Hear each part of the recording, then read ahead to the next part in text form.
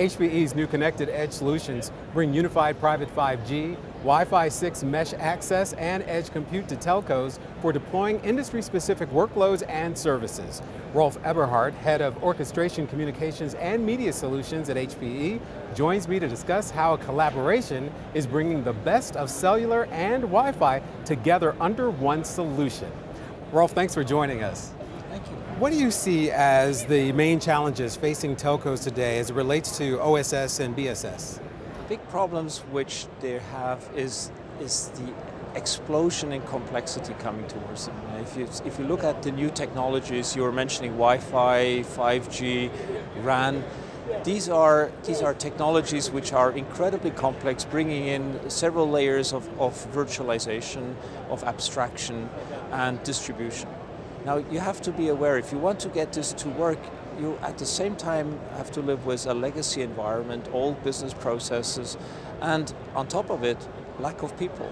We're in a world where it's more and more difficult to find specialists in our domains, and so telcos have to learn to automate more if they want to survive in such a changing environment.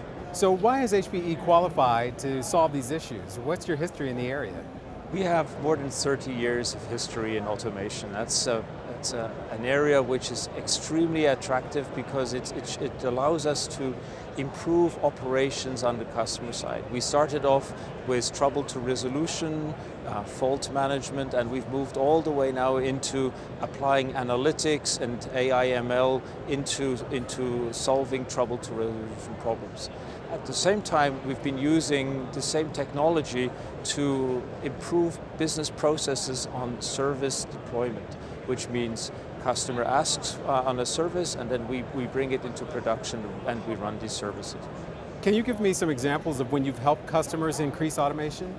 My favorite one is Vodafone Idea. Vodafone Idea is a tier 1 in India, 255 million subscribers, so a real big operator, and their business processes need to be permanently improved so that they can keep their CapEx and OpEx under control, they can improve their automation. And one of the areas which we improved there a lot was, for example, time to resolution. The ability to quickly resolve errors. But even better is make sure that you don't even come into an error situation by doing analytics up front. Another example is Swisscom, more in the B2B space. Swisscom is a tier 2 operator in Europe, and there we've introduced zero-touch provisioning for their B2B services across the board. As customers go self-service onto a portal, they select what they need, and we deploy them at the blink of an eye. And these are really the cool things about automation, bringing new services efficiently to end customers and making sure that they work all the time. So we're hearing a lot of buzz from your presentation here at HPE Discover. What were the key takeaways? Key takeaways from my side are, we as HPE can provide technology for automation, number one.